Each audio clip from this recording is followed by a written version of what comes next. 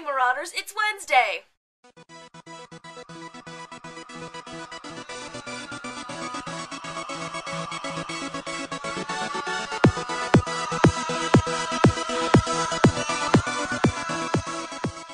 So this week we're teaching something cool, and I thought, what can be cooler than opera? Opera? What?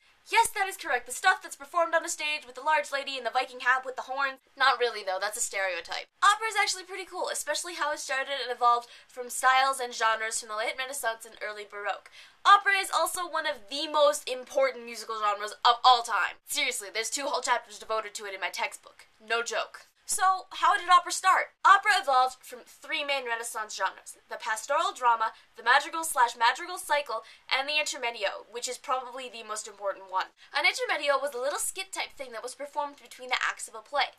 Because the Renaissance theaters didn't have curtains that they could close to signify the end of a scene, they would perform the intermedio to signify the end of an act and to distract the audience from the possible set changes that were occurring in the background. Intermedio were often comprised of song, dances, scenery, and costumes, and were sometimes very elaborate. The most elaborate intermedio of all was the 1589 intermedio for the play La Pellegrina, which was performed at the wedding of Grand Duke Ferdinand de' Medici of Tuscany to Christine of Lorraine. You can tell he's a pretty important guy because of the length of his name. There were 2 very important guys that worked on this intermedio: Jacopo Peri and Giulio Caccini. Now these 2 were trying to revive Greek theater in a new and improved style. They wanted to generate the ethical effects of ancient Greek music by creating modern works with equal emotional power. They were pretty big on ancient culture and things during this period. You would have been learning this stuff in school rather than some useless thing like calculus. Actually, only the boys would be learning this kind of stuff. Sorry, ladies, you would have been learning how to be a good wife. Don't you just love the Baroque period? Anyway, Peri and Caccini were convinced that ancient Greek theater was sung in its entirety, so they set out to recreate this by setting Ottavio Rienici's poem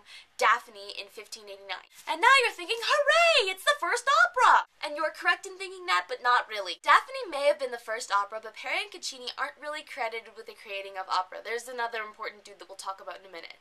Now, if you ever saw Daphne performed, you'd be like, this isn't opera! Though you'd have a bit of a difficult time doing that since not much of the music actually survives. This was a very different style of singing than what you may be used to, because these guys believed that the voice was the most important aspect of the song. So oftentimes, it was just a vocal line with very simple harmonic accompaniment. Weird, I know. Now back to that other important dude I mentioned before. Probably the most important dude in the whole history of opera is Claudio Monteverdi. I really want to call Monteverdi Monty for some reason. I don't know why, but I don't think he'd be very impressed with me.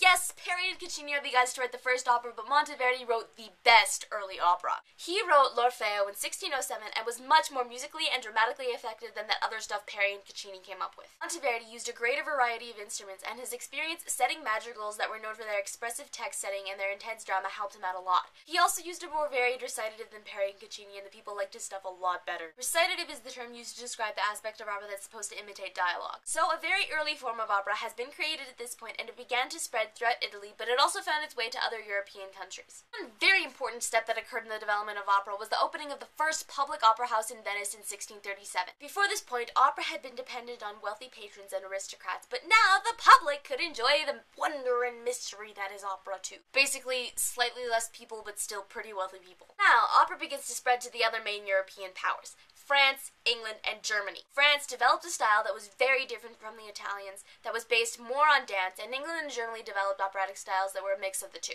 Now let's go visit 17th century France for a bit. The king at this point is Louis XIV, which was a pretty good king as the history of France goes. He built Versailles and the Louvre, which at that point was a palace and not a museum. For most of Louis's reign, his favorite musician was Jean-Baptiste Lully, who wasn't actually French, but Italian. What? Yeah, I know, weird. Actually, one of the weirdest things about Lully is how he died. You see, back then, how they conducted was they stamped a big staff on the floor. He accidentally stabbed his foot one day and got gangrene. You can Google it if you want, but it's kind of disgusting. Lully came to France in 1642 as a tutor, and he eventually became the most important musical guy in Louis's court. He was in charge of pretty much anything to do with music in the royal court for a very long time. Remember Monteverdi? Well, Lully's kind of his French doppelganger. Lully developed a style called tragédie lyrique, which was very, very different from the Italian style, but was also a very important genre in the French Baroque period. In comparison, French opera is very centered around dance styles and dance music. The patterns and rhythms found in dance music were often found in opera as well. The style was also much lighter and pleasant. The French also preferred more natural sounds, unlike the Italians who preferred castrati to sing their male lead roles. Yes, that means a male soprano singing the part because he can.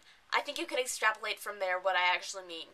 So that is early opera in the 17th century. I could keep going on for a very long time, but I'm sure you're bored right now, and I think I'm running out of time too. Housekeeping! Your reread update is chapter 23 today, chapter 24 tomorrow. The Sorting Hat's back! So whoever I pick has to do their next video as their favorite Disney princess. Let's see who gets to do that. Oh look, Emily! Have fun with that. Kylie, I'll see you tomorrow.